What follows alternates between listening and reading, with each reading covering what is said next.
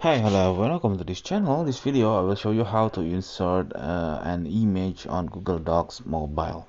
So I will open my Google Docs and then I will try to create a new file. I will make a new docs file and then it will be redirecting you to the untitled document. You have to rename it first.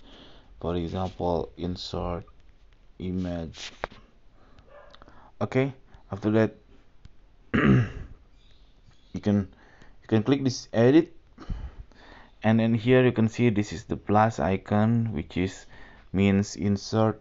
You can see this is can insert link, insert image, table, page break, and so on. So this example I want to insert image. I can choose image from photos or from camera, so I will try to from camera. Here my office looks like,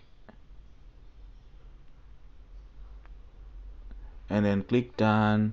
It will be inserted to your Google Docs.